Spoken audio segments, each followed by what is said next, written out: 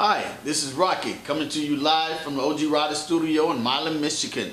We just finished our international tour. We're talking with some classic car owners about their restoration and plans for the future. We'd like to give thanks to our sponsors, PageBuzz.com, Website Construction. Take a look at our...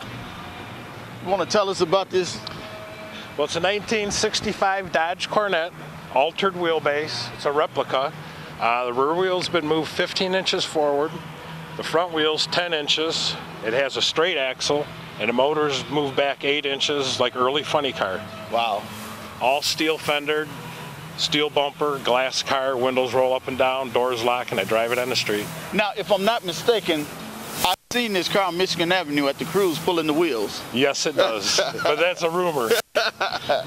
Usually at the drag strip. Okay, but she's beautiful. She's a beautiful car, and it's great to see you driving it. Yep. You know, most of us have these cars and they garage kept, and they take the friends out to look at it. What sense does that make? Right, and this is mechanical injection. It is not electronic. Wow. Runs low 11s, stands it on the back bumper. Just now running that, what's your temperature like? Around 200, because I got a 192 thermostat in there. Just because you don't have a lot of time staging the car, so I try to get some heat up into the motor. Okay.